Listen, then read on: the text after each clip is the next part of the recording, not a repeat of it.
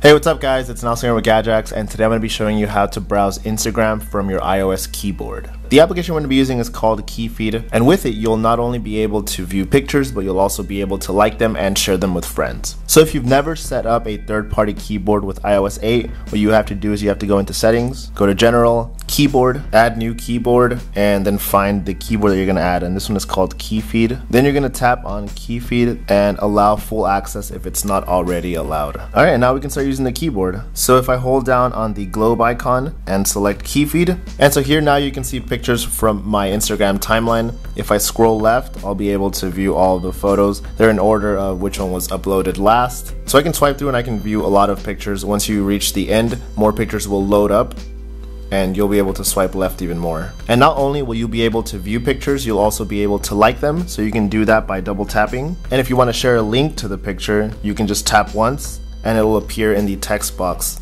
whatever text box you're in. If any of the pictures have long captions, you can swipe up and you'll be able to read the entire caption. Here at the bottom right, you'll see a delete key to delete any text, but if you want to enter text, you'll have to tap on the globe icon to go back to your stock iOS keyboard. Alright, well that's it. Thanks guys. Don't forget to like, comment, and subscribe, and check out the full tutorial over at Gadget. Alright, see ya.